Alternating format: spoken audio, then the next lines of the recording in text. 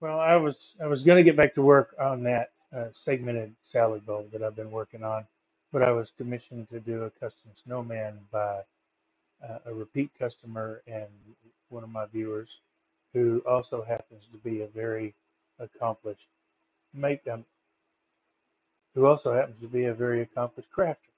I'm talking about Jackie Burns, and her channel is Jackie Burns Creations, and I'll put a link to that right up here.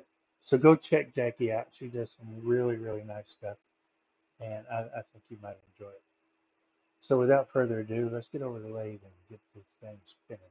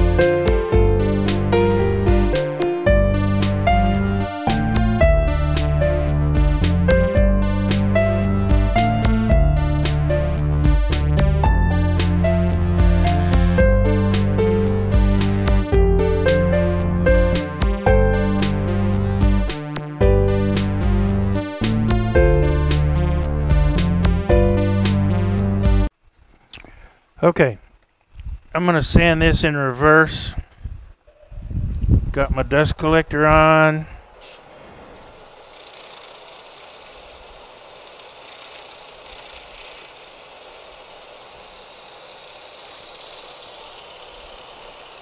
Yeah, that's looking pretty good.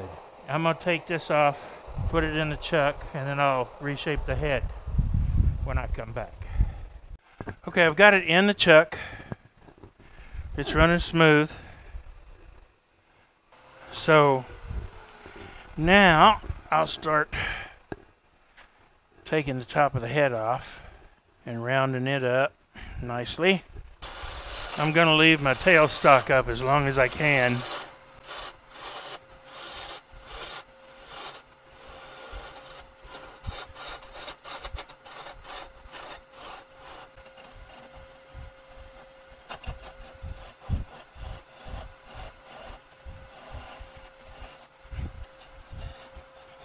Let me go cut.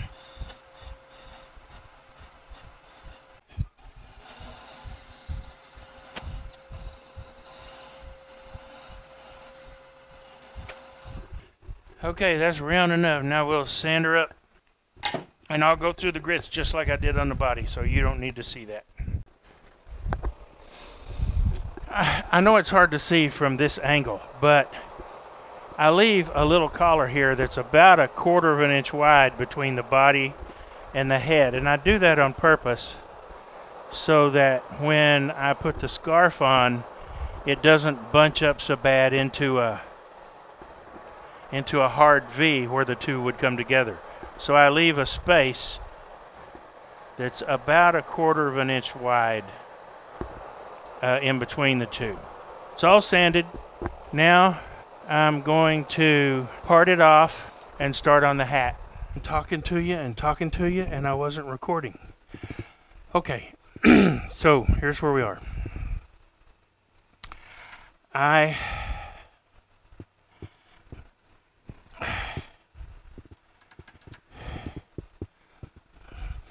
roughed this round between centers, and then, and I purposefully didn't record that.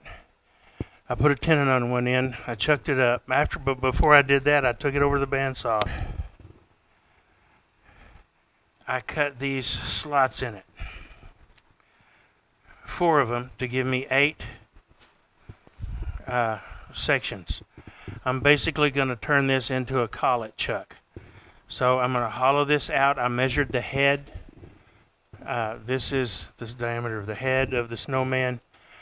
I did that so that I can put the Snowman in here, clamp this around the head. It won't hurt it or mar it. And then I can finish off the bottom of the Snowman. That's the plan. So I need to hollow this out so that I'll put a band clamp around here once I get the Snowman in, and I make this big enough to fit the head. I just want it to be, I want it to be snug going in, so I don't want this hole to be too big. And let's press on. So I'm going to drill this out in stages using my Forstner bits.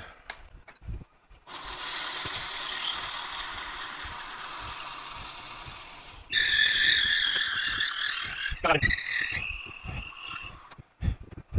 I'm doing it in stages so it's easier on me and easier on the bits.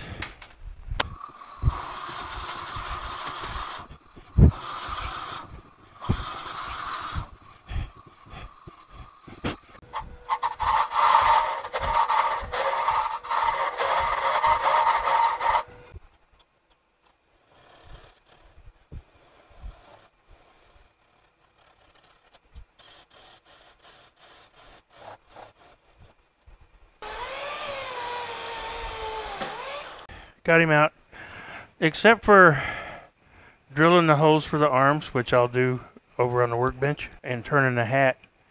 This guy's about done, except for the painting and decorating. So that's the rough body. I don't remember what this wood is, but it's pretty. It's also wormy. It's spalted, I believe. Oh, I do know what this is. I believe it's hickory.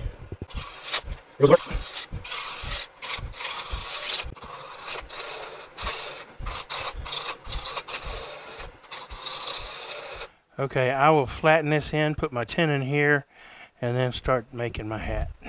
Make my tenon here. I want this to be the bottom.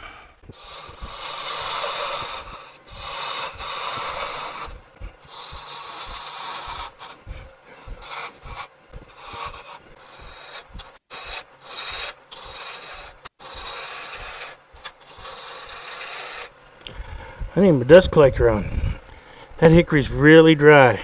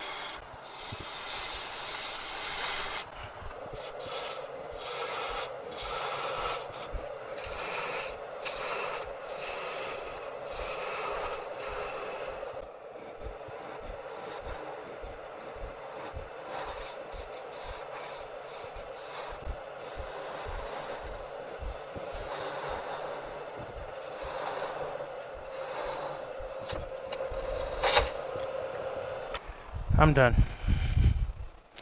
That's 2 hat brims I've destroyed because I'm getting in a hurry, because this has taken me so long, because of it's not that difficult a project. It's been taking me a long time because I've had to be other places and can't be in the shop, and I'm frustrated, and I'm trying to rush so that I can get this out.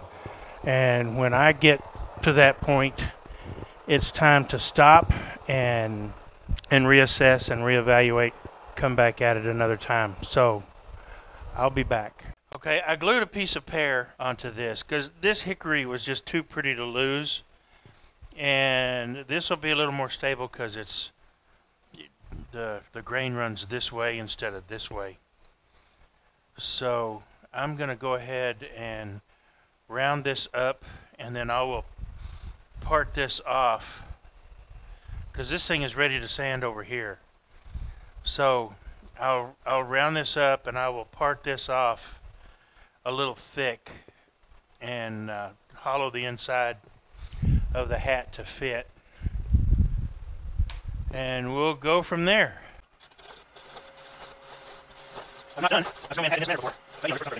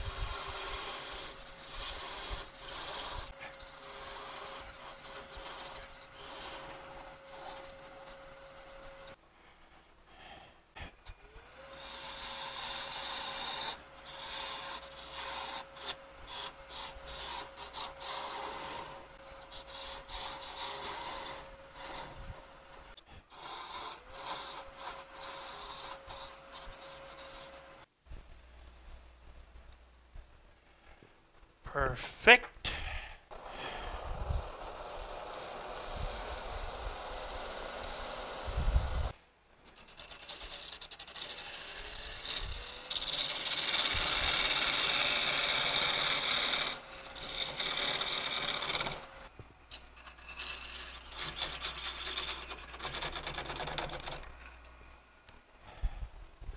Got the top of the hat all sanded nice and smooth. This is all sanded. The brim is all sanded. And this will be the front. And I'm going to cock the hat a little bit, but it'll sit pretty much like this. So it'll be cocked a little bit forward and a little bit to the left. That's just because I like it that way. Sometimes I'll do it this way. Sometimes it just depends. Now what I need to do is I need to mark and drill the holes for the arms. And while I'm at it, I will do the nose, the hole for the nose, because I make one of those too out of either a bamboo skewer or 16th inch or 8th inch dowel, and we'll go over to the bench and we'll finish this up. Now it's time to decorate this here snowman. So first thing I'm going to do is I'm going to color my little carrot orange, and I usually just use Sharpie for this. One of the things I like about using the Sharpie is it's not painted, so it's not really covering up any of the wood grain that might be in this, and you can see there are some. It actually looks more like a natural carrot. So now I can glue the nose in. I will paint the eyes on just because it gives it a little more facial expression. And I've already trimmed the arms. Sometimes I ship these with the arms glued in, sometimes I don't. It depends on whether or not I think I can keep it safe. And I think I might be able to pack this one so that it's safe, so that Jackie doesn't have to glue the arms in. I got one coming down and one coming up, just so it doesn't look like he's saying field goal or touchdown. So I will glue these in and I will carefully pack them up. And I will glue the nose in. But first I need to put the mouth on, and I need to find some buttons, coal buttons. So what I usually use for coal buttons are just little pieces of bark that are left over from what I've been turning, because these pieces have a tendency to throw bark all over the place. And very often the natural look of the bark looks very much like coal. And I'm just kind of rounding the edges off a little bit, making it look more coalish. And again, I get my black marker, not the orange. You don't see orange coal. So I just take my black marker and roughly go over this to blacken it up some. If you've ever seen real coal, anthracite, a lot of it is really, really black, but a lot of it isn't. And it's got kind of brown flecks in it. So this technique works quite well, because it doesn't fully cover all of the bark, but it doesn't really have to. Just has to disguise it a little. Now how you glue your buttons on is pretty much up to you. You can use CA, you can use hot glue, you can use wood glue. It's really not going to make much difference. I always use wood glue on the nose when I'm gluing it in. So let's get a little patch on the nose real quick. And I like to glue the nose in first so that I get a more central line on the front when I'm doing the buttons. I will probably use thick CA on these coal buttons just so it'll dry a little bit faster and I don't have to wait when I get into decorating. Wipe any excess glue off from around the nose, and you always want to be careful in your work area that you don't throw your pieces on the floor, because in the messy studio you'll probably never find them. What I'm doing now is I'm just setting up a place to lay him, and I'll adjust the camera so it's easier for you to see.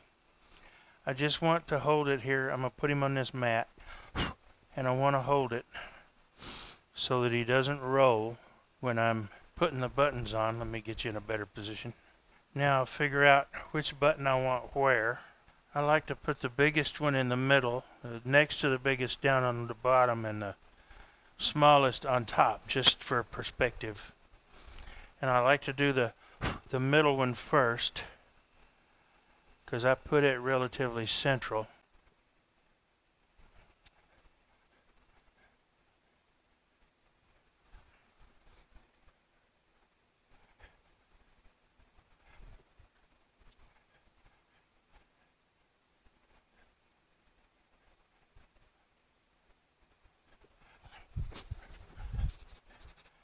Little accelerator to speed the process. And there, your buttons are glued on. I use the black string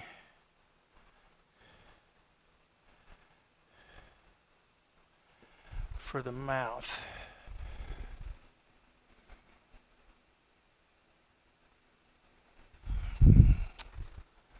And I'll just set that and dry. I'll let that sit and dry for a little bit. I don't want to use accelerator on it because I want it to cure more naturally. I have some faux leather cord that I use for the hat band on the hat. And this is where the woodworker turns crafter. At least my wife says, because I do this sort of thing, that makes me a crafter. I've never considered myself. I do consider myself a wood artist, and I guess this is part of the artistry. I don't know. I just think it looks cool when you decorate them. Need a good contrast in color for the hat rib. The ribbon goes on the hat. You don't want to use the beige or the khaki. The gray, not so much. The dark brown, there's already some of that. There's already some black too, but I think for the natural colors in the hat, I'm going to go with brown. So I will cut a piece of this roughly to length. I use all kinds of things for my snowmen, like depending on what the customer wants. I'll use ribbon. I've got some ribbon. I'll use cloth, actual cotton cloth material. I buy cutoffs at Walmart when I see something that looks good, and I just buy the cutoffs for $1 or $2, and then I've got enough cloth to make hundreds of snowmen. But Jackie said she likes sky blue, maroon, and red, I believe. This little piece here has a burgundy and a sky blue in it. And there, you got the hat band on and the feather. But I like to go a little bit further on my hats, if I can sometimes. And another little embellishment, I've got it was a charm from, I don't know, for something. And it says live. And that's one of my 3 things, live, laugh, love. So here's the hat. Got some little flowers on one side and my little emblem, and then there's the feather. So the hat is done. I need to paint the eyes, and I will do that after I go. I'm going to take the scarf up and I'm going to iron it, and I'll be back. I've ironed my scarf and I've trimmed the edges.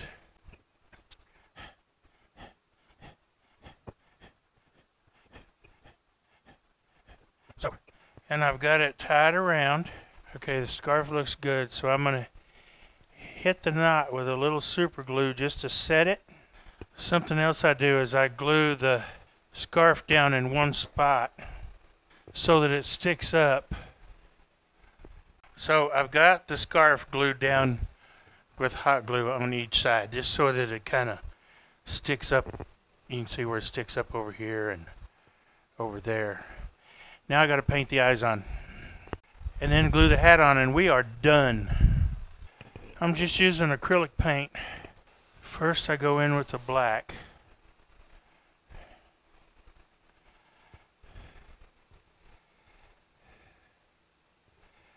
And determine where I want them.